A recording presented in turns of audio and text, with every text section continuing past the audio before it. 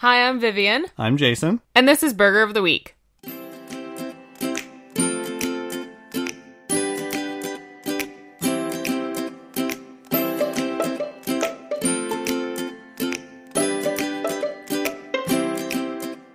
Each week, we discuss an episode of the Fox animated series Bob's Burgers, and then we create a themed burger based on the episode.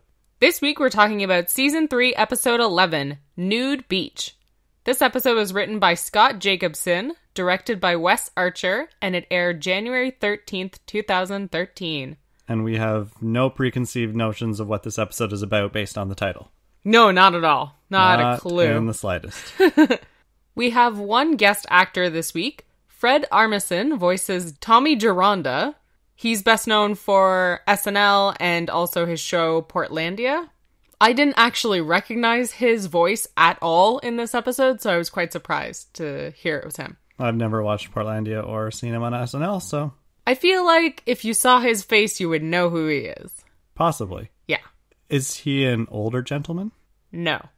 We're done here. The store next door was Scroto-Rooter Vasectomy Clinic, which I love. I think that's great. Scroto-Rooter? Yeah. Of course, the play on Roto-Rooter. No, I don't know what that is. It's a company that does like plumbing and stuff. That's very random. Okay.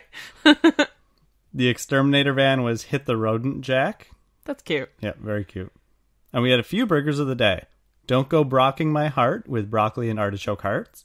Eggers Can't Be Cheesers with a fried egg and cheese. That one's cute. Yeah. And Freedom of Choice comes with bok choy. So I'm just going to quickly dive into Freedom of Choice because I think it's great. It's a Devo song called Freedom of Choice. Oh, okay. I did not know it was a reference to anything. Yeah, cool. So it's part of the musical theme of this episode. There's a lot of musical references, which is great. In the Freedom of Choice song, there's some great lyrics that are related to an episode of Fork and Bullshit that we did last week. Oh, okay. Which is our The Good Place podcast. And in the song Freedom of Choice, there's a repeated verse/chorus. In ancient Rome, there was a poem about a dog who found two bones. He picked at one, he licked the other, he went in circles, he dropped dead. Oh. Which is great because it's a direct reference to the Buridan's ass paradox. Yeah. Yeah. So where there's a donkey and he's put between two food objects or food and water and you can't make a choice between which to go to and he ends up just dying. Yeah. So I thought that was great. That makes sense because the paradox is a comment on free will. Mm-hmm. How we have free will and that can be a burden at times. Yeah. All right. So shall we get right into our episode? Let's do it. During an inspection, Hugo the health inspector tells Bob and Linda about the recently opened nude beach. While visiting the beach, Linda discovers that Hugo has taken a leave of absence from work and become a nudist. Unfortunately, the new health inspector, Tommy Gironda, is even worse than Hugo. But in a different way. A very different way. He forces Bob to let him play his terrible rock music at the restaurant, which drives away customers. When Bob refuses to let him continue, Tommy shuts down the restaurant. Bob has to compete in a nude cathalon, so Hugo will return to his job. Bob loses, but Hugo returns to work anyway, and Bob caters the nude cathalon closing ceremony. This is one of my favorite episodes. Oh, yeah? I think of all time. Wow. For Bob's. I absolutely love every aspect of it. Okay. So. All right. So tell me why. There's just something about nudity in cartoons that is hilarious. Okay. And Jean and Louise and Tina's ambitious work, their ambitious desire to sell tickets to spy on the nude beach, and the whole Tommy's musical, like his songs are just every bit of this episode just works together so well. Okay. So the stories, like the individual plots, all mesh together really well? They're all in sync, and there's a lot of memorable quotes. Lots. Oh, yeah. All right, so let's start kind of towards the beginning. So when Hugo is telling Bob and Linda about the nude beach, and he's complaining that it's disgusting and they should have their food licenses taken away from them, Tina says, that's how vendors served food in the Bible. Okay, I'm still really curious about the Belchers' religion. Because, like, I hear that and I think, oh, has Tina read the Bible? I mean, it's a joke, obviously, but... And obviously they What? didn't serve in the nude because people wore clothes even back then. That wasn't even that long ago, like a couple thousand years. Unless she's thinking that Adam and Eve had, like, a hot dog cart nearby. You know? I like to believe so. They got hungry, I'm sure. They were people. Mm-hmm. But they were in the garden, so they could just eat the fruits. Yeah, well, sometimes you get tired of apples and you want a hot dog, right? Yeah, absolutely. I love how Hugo says, you leave religion out of this. Yes. Okay, so on the topic of the kids this episode, how on earth are Bob and Linda okay with what the kids are doing? Would you not be? No. Why not? Because she's 9. She doesn't need to be peeping at people. She's curious. No, I would not be okay with my kids doing this. I think it's very different what they're doing as opposed to spying through somebody's window. Yes, but the whole point of not allowing anyone under 18 at the beach is that people aren't supposed to be seeing you unless they are of age. Mm-hmm. Which I have another comment on that, but it feels like a violation of some kind. Like, I know you can go on the internet and you can go find porn, regardless of what age you are, which is sort of what they argue about in this episode when they're telling the boys, oh, well, these are real bodies, you know? Right. It just feels dirtier, I guess, because it's most likely going to be people they know. So what about all the other nude beaches around the world that are public access? Kids are allowed there too. Well, I don't know, that for some reason that feels different, which I don't think they should be public access. I just don't think kids should be allowed. It feels weird. You're a prude, basically. Oh, I'm definitely a prude. You know me. I would not get naked in front of other people. I think, like, a lot of other people. I think Bob is just encouraging, well, not encouraging, but he's not telling them to stop because he knows they're being creative, they're exploring, they're being kids. They're going to do it regardless of whether he says yes or no. I guess. You can't stop them. And the nude beach, it's not like you're watching a porn, right? It's people not on an the orgy beach. No, it's just a nude beach. And everybody has naked bodies. It's just weird. What if they saw one of their teachers there? It's just weird. Okay, and then the whole thing on the sign where it says clothing optional and under 18 is permitted. Then I start thinking, oh, well, 18 seems really young. Like, if I went on the beach right now, I could have, like, ex-students of mine, since I taught high school, I could have ex-students of mine walking around naked on the beach, and if I was there naked on the beach, like, no, most horrifying encounter of my life, thank you, never. I think you're missing the point of a nude beach. I know. You're looking at it as nudity, and they're looking at it as freedom. I know. All I see is nudity. I don't see freedom. Right, you're not in the same mindset. Clothes is nice. It keeps you warm. Right. So, beaches that are nude are not your thing. Okay, which is fine. You don't have to be okay with it, No. but you can't just tell people that it's not okay. No, that's not what I'm saying. I'm not saying it's not okay. I'm saying I would be incredibly uncomfortable. Right. So, since basically I've pretty much answered that I would not go on a nude beach, now I'm curious, would you? Nope. Oh, how come? Calling me a prude and you wouldn't go? No, I'm fine with nude beaches. I'm just not comfortable. Oh, okay. You're just less vocal about it than I am. Because I don't think it's a big thing. Okay, let me frame it a different way. So, would you go on a nude beach? Like, would you go to a nude beach and be nude in a country that no one knew you? Like, where no one knew who you are and you don't know anybody? No, I don't think it makes a difference. Oh, okay.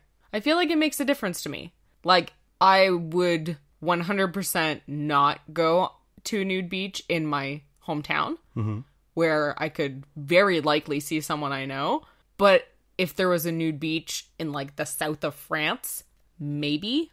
But still pretty darn doubtful. You don't think it might be like a bonding experience? Like, if you saw someone you know, you're like, hey, you enjoy being free from clothes as much as I do. This is great. We have something we can chat about. Nope. How awesome is this? Nope. No. Feel the sand between my crack. Nah, I'm just gonna stare at your private bits and get really weird about it. And then you'd be kicked off because people would feel well, weird. not like stare, but like not want to stare. Sort of like I don't want to look, but I can't not look, like a car crash. Right. Okay. There we go. I'm certain that a lot of people are going to be listening to this and going, be comfortable with your body, blah, blah, blah. Whatever, dude. I don't want to go on a nude beach. Maybe we're not comfortable with other people's bodies all around us either. Yeah, exactly. You know how Bob says, well, I don't want to go there because it's going to be a bunch of overweight, out of shape, old bodies, and I'm going to realize I look just like that? Yeah. Yeah. I don't care for that. Just last thing before we do move on. I do like that Linda is super comfortable going to this nude beach. Good for her. Mm-hmm. You know, self-confidence is a beautiful thing. And I like that there's no hint of jealousy from Bob, even when he finds out that Linda and Hugo saw each other there. Mm-hmm. He's more surprised that Hugo is there. Yeah, but there's no mention of, wait a minute, Hugo saw you topless, Hugo saw you naked, whatever. Mm-hmm. Nothing. It's not a concern. Yeah. Because at a nude beach, the naked body is not a sexualized object. It's just people. Mm. It's a different mindset. Mm-hmm. I think that's the hardest thing. Why do you think that Linda is holding her arms in front of her chest, though, when she's talking to Hugo? Because she's not as comfortable as Gretchen. Well, she only does it when she's talking to Hugo. Mm-hmm. Maybe because she's like, well, we did date once, so that's weird. And also, she's in the main shot. Yeah, but you could, like, shoot her from the, neck up. So moving on. So the hand-washing video that Hugo wants Bob to watch has you wash your hands for 1,000 seconds. Yeah, that's way too long. That's like 17 minutes of hand-washing. That's way too long. That's way too long. This episode also taught me a little bit of history. Oh, yeah? When the kids were slashing through the bushes to get to the bluff, they were talking about the Lewis and Clark expedition, and Tina says, I'll be the Sacagawea. Of Sax. Yeah, of Sax. And I had no idea what that was, so I looked it up, and Sacagawea traveled with the Lewis and Clark expedition thousands of miles from North Dakota to the Pacific Ocean and helped establish cultural contacts with the Native American populations. And Sacagawea was a woman? Yes. Okay. Sorry. She traveled with Lewis and Clark. Okay. I don't know why Tina says the Sacagawea, because it just seems like that was her name. I knew of her, like I've heard the name before. I just didn't really know anything about her. Mm-hmm. Yeah. Okay, cool. I like it, but we're also kind of making a ball sack joke about her name, which is unfortunate, so there is that. Yeah, well, it's Gene. Yeah, true. Gene also has a nice line in this episode when he says, no one can make you feel like a turd without your permission. Eleanor Roosevelt. She definitely did not say that. She did not, but he was pretty close. The actual quote is, no one can make you feel inferior without your consent. Which is pretty much the same thing, so good job, He just Gene. paraphrased. Yeah, he paraphrased. He just made it relatable to today's adults and teens. Yeah, he modernized the quote. Made it hip and cool. Hip and cool. That's Gene, all right. When Linda comes into the restaurant to tell Bob that she saw Hugo at the beach, she describes what his actions were like, and she says that he was playing in the waves, dancing around, and he looked like Madonna in the Cherish video. And I had never seen the Cherish video, and I had never heard the song, so of course I did some research, and it was very extensive, and I watched the music video, and it was pretty ridiculous. It's Madonna playing around in the beach, in the waves, just like Linda says, and there's mermaids dancing around, and it's really supposed to be sensual and like playful and erotic at the same time, and it's just weird. Isn't one of the mermaids like way too young? Yeah, one of the mermaids is like, I don't know, like a 9-year-old boy with curly hair, and the other mermaids are like super buff dudes. Okay. Yeah, it's a weird Odd video. Choice. Yeah, I definitely recommend watching it. All right. And I believe you did a little editing magic, did you not? Yeah, there'll be a little surprise on our Twitter page and our Facebook page. Yeah, go check it out. So then we get Hugo's replacement, Tommy Geronda. Mm-hmm. Wow. Okay. I have to say I am ashamed at how often I sing his songs because I sing them a lot. She definitely does. And they're really bad. They're so bad. But they're so catchy. No? I mean, Yeah. I'm good at sex, you're bad at sex. I'm good at sex, you're bad at sex. It's just... Bum, bum, bum, bum, bum, bum, bum. Sex, sex, sex. Oh, by the way, never sing that song when you're actually about to have sex or after having consummated. It's just in bad taste. I like him because he's so ridiculous, but at the same time, you end up finding out that he's so much worse than Hugo. Mm-hmm. Like, you just think, oh, he's gonna be a pain. Like, he's just gonna be kind of an awkward guy that Bob's gonna have to deal with. But then he starts dropping rat turds everywhere. Yeah. And you're like, no, Not you cool, should Tommy. be suspended. Like, you should be fired for this offense. Which we never see him again after this episode, so maybe he did get fired. I'm gonna headcanon that. He got fired for his weird rat turd Oh, I think he's in jail. collection. Oh, good. Yeah. Good. Playing his super awesome music in jail. Except we do see him in the end of the episode. We see him at Jimmy Pesto's, which is super satisfying. Love it. Ugh. Get wrecked, Jimmy. I don't have a whole lot to say about Tommy. I don't really like him. No? I mean, as a character, obviously, I dislike him because you're kind of supposed to. Mm-hmm. But Which is your favorite of his songs? The sex song, the elderly prostitute, the, wait, I'm guessing the itsy bitsy spider, or itsy bitsy whatever, climbed up the glassy pole. That's probably the elderly prostitute song, right? I doubt it. Okay, well, that one. Because that's a stripper. That's not a prostitute. Or, wait, did I already say daddy? Nope. Okay, or daddy. Definitely go with Daddy. Yeah? Oh, yeah. Because that's the one you can, sing along to. Yeah, if you're Teddy. If you're Teddy. Which that kind of gives us a little insight into Teddy's character. Yep. Maybe he didn't have a great relationship with his dad. Oh, I bet he had a great relationship with his whole family. He's just weird. I don't think he did. And I kind of hate that Tommy tells Teddy to stop singing along with him. Like, who does that? What musician is like, no, don't sing along with me? The whole point... Have you met Tommy?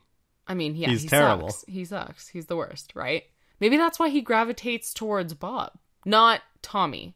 Teddy. Bob's a pushover. No, but Teddy gravitates towards Bob because he didn't have a good father figure, and neither did Bob. So he sees a kindred soul. Plus, Bob is like the dad of this family that he really loves and idealizes. Anyway, I think there's an element of something there. Maybe. I could see that. And then, of course, Tommy... So let's get back to the nude beach. Let's do it. The nude cathalon sounds like a terrible idea, but probably really funny to witness. Oh, yeah. Fantastic. Really entertaining. Very floppy. Would not want to participate ever. I mean, the wheelbarrow? Really? That's the worst choice of event. So bad. And I'm pretty sure, isn't Bob doing it with like an old guy? I think so. So it's just like wrinkly butt. Okay, so that's another thing I wanted to mention, that in an episode full of nakedness, there's actually less than 5 seconds of butts. Huh. You never see a butt crack for more than a few frames. Okay.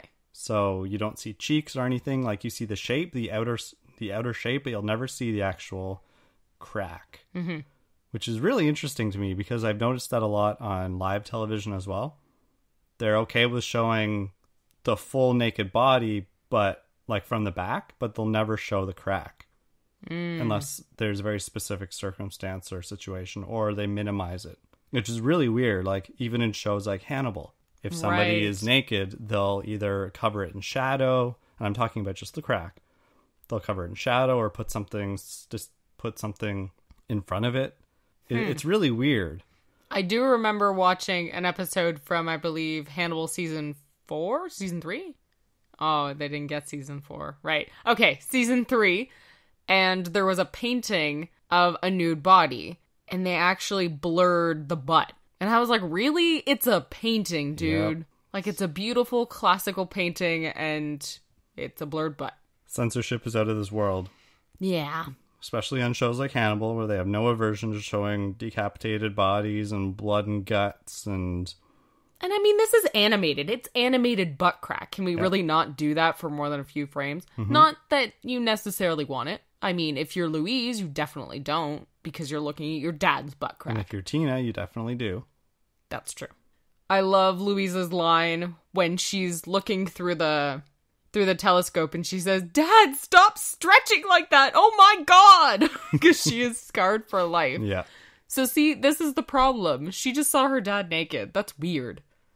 At least it's weird in my mind. I know some people have seen their parents naked, especially when they were kids. Like maybe they took baths together or that kind of thing. Mm-hmm. Yeah, that didn't happen in my family.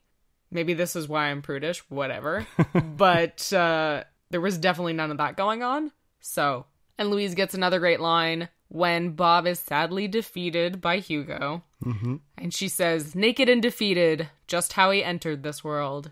Dang, Louise with line. The hard truth. Yeah, it's a great line. And she yells, "Sweep the leg, Dad!" Which is a direct Karate Kid reference. Oh, nice. And there's another Karate Kid reference, which is when they're doing the nude decathlon. The song that Hugo is singing, the overlay during the montage is "You're the Best," which was made popular because it was in the film Karate Kid. Oh. Yeah. Huh. Never seen that movie. Yeah, "You're the Best" was actually written by Bill Conti and Allie Willis, and it was performed by Joe Esposito. Now, Allie Willis actually also wrote "I'll Be There For You," which is the Friends theme song. Oh, nice. Yeah, so it's kind of interesting. And the "You're the Best" song was actually originally intended to be the Rocky III theme song. Oh. Which was turned into "The Eye of the Tiger" later on, of Much course. better. Yeah. Although I haven't heard the original song, this Hugo sung version of "The Best Around." "You're the Best." "You're the Best," yeah. Was not great. No, it's not great. Probably just because it's Hugo singing it, though. Mm-hmm. Ugh. I wish it had been H. John Benjamin singing it. Would have been better. Been great. Yeah. But, you know, Hugo does win, which is such an uncomfortable moment, because then he's just, like, sitting on Bob's stomach, and I'm like, you're naked. Maybe you can get off of him now. Yeah, your business is all up in his business. All up in his business. And anyway, it's just, it's weird. But I did notice there's no ounce of gay panic in this episode. Nope. So Bob's uncomfortable, yes, when he's doing the wheelbarrow thing, but I'm thinking it's just more of his view. His view is not great. Yeah. But it's not like, oh no, I can't possibly touch you and in this wrestling match, which is so not sexual. Yeah, exactly. There's none of that.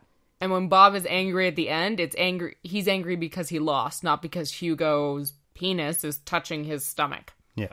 None of that. So, good on you, Bob's Burgers writers. Are there any other television shows that you remember dealing with nudity like this? No. No animated shows, no, I feel like this is quite unique. There's an episode of The Simpsons from season 9. It's episode 25. It's called Natural Born Kissers, where Marge and Homer try to spice up their sex life by making love in public, in public spaces.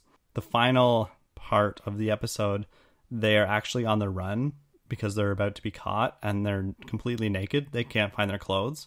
Oh. So there's several scenes of them running around naked, obstructed very cleverly by objects or people or things. Mm-hmm. And it's the first time you see Marge's rear end completely naked. I mean, we've seen Homer's butt and Bart's butt for years. Times, a million times. It's no problem there. It was a really good episode and it's a lot of fun, and they had to fight the censors for it a lot because of the content and because of the nudity. Mm-hmm. And there's a really great moment that I always love. They're standing in front of lawn ornaments and they're like wind chime things. So there's like spin wheels in front of Marge's breasts and there's log cutters in front of Homer's groin area. And they're like, what? They're just like two guys sawing a log back and forth. And he says, "Marge, can we switch? I don't trust these guys." Oh my god. It's really funny. I thought you were going to say that there were wind chimes in front of Homer's crotch, and I was going to say, well, that relates to The Good Place too.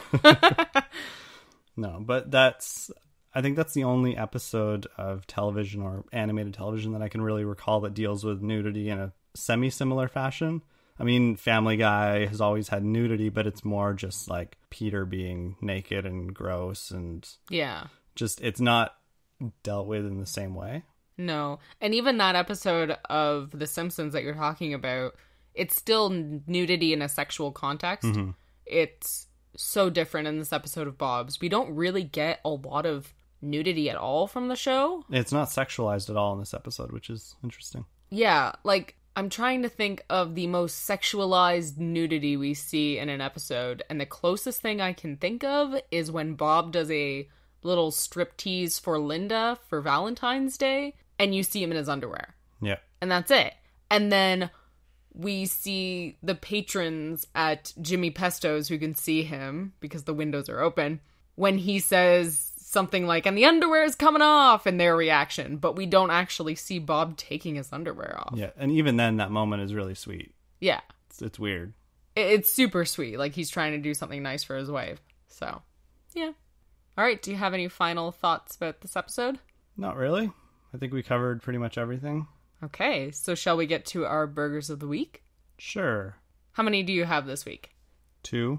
Okay, I have 3, and they are not great, so we'll see how it goes. It's really hard to find stuff that rhymes with or goes with naked or nude, I found. So You just didn't try hard enough. Maybe not. Okay, all right, I'll tell you my first one. Okay. Oh no, you're gonna hate it. Okay. It's called the Birthday Shoot Burger. Oh my god. Does it have bamboo shoots? Yes. Excellent. That's what it comes with. The birthday shoot. All right.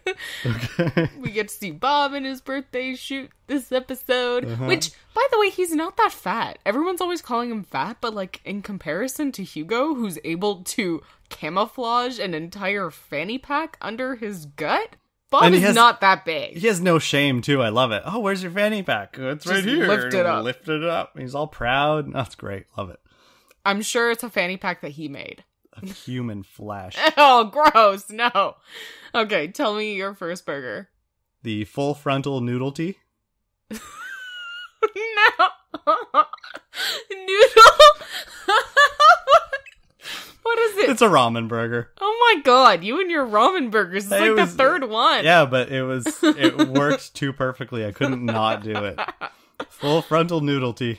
Oh my god, that's amazing. Yeah, okay. I know. It's pretty awesome. Not gonna lie. It's better than my next one. Yeah, my next 2 are not great. Okay. My next one is Naked and Unheated Burger. It comes with beef tartare. What? Which is like raw beef. So naked and unheated? Unheated. What's the pun? That the beef tartare hasn't been cooked. Yeah, naked and defeated. Oh, naked and defeated. Naked and defeated, naked and unheated. It's not good. I told you it was not good. Okay. I tried. Well, that was interesting. Okay, tell me. It probably wouldn't be a tasty burger either. No, beef tartare would probably be really good. That's true, yeah. If you eat beef, you know, right. I'm sure you'd Maybe. like it. Maybe. I don't know. I've never tried raw meat when I used to eat it, so I have no comment. That's okay, fair. What's the last one? So, I didn't really realize that this was kind of a ripoff of a burger that was already in this episode. Oh. So, my second burger is Brock and Roll, which is served on a dinner roll and with broccoli. Oh, so just Brock and Roll because of Tommy Dronda's songs? Yeah. Oh, okay. Yeah. Okay. Yeah, well, what was the burger of the day? Don't go Brock in my heart? Yeah. Okay, well, that's close enough. I mean, it's not... It's not the same. It's close, not but not. Close, but not. So, yeah. It's all good. It counts. Yeah. Okay, and... Your last one? My last pun burger is Auchanterelle. The Auchanterelle burger, which is like a play on Au Naturel. Wow, you really pushed the envelope on this one. I really did. And it would come with chanterelles, obviously, which are mushrooms. Or fun, vampy, gothy characters on Buffy the Vampire Slayer. So. Really? Yeah. Remember? No. Chanterelle. She later becomes Anne on Angel. Yeah. Weird. Mm-hmm. She picked a mushroom for a name. I'm Gross. judging you hard, girl. Okay. So, which is your favorite of mine? I think I can tell. The first one? Yeah, the bamboo shoot. Or Yeah. the birthday shoot burger. Yeah. Okay. And mine is your... What was it? Full frontal noodle tea? Okay, full frontal noodle tea. It's even fun to say. That is a ridiculous one. See, I want to do rock, paper, scissors, but then I want your burger to win. So I think that tells me my answer is that full frontal Noodlety should win. Isn't it fun to say? It is fun to say. I like it. It's good. You did a good job. All right. We'll do full frontal Noodlety. Okay. That is our winning burger. Oh, very nice. So that brings us to the end of Burger of the Week, a Multiverse Radio production. Thank you so much for listening. The best way to spread the word or show your support is by leaving us a rating and a review on iTunes or sharing us on social media with your friends. If you want to discuss nude beaches and inappropriate rock music, you can find us on Twitter at Multiverse Radio or Facebook at Multiverse Radio Podcast, and you can always send us an email from our website, multiverseradio.ca. And in one of those universes, I'm sure the entire world is a nude beach. And you only go to a clothed beach? Ooh, yeah. And then you get people who are like, oh yeah, this is so freeing. Yeah. My jeans Weird. are freeing. Next week, we'll discuss Season 3, Episode 12, Broadcast Wagstaff School News. Cool. Fun stuff. It's a kids episode. Yeah. Yes. Bye, guys. Bye. And not like Adam's hot dog. Ew. Jason. Keep And it I love PG. Next week, we're gonna do... Next week, we're gonna do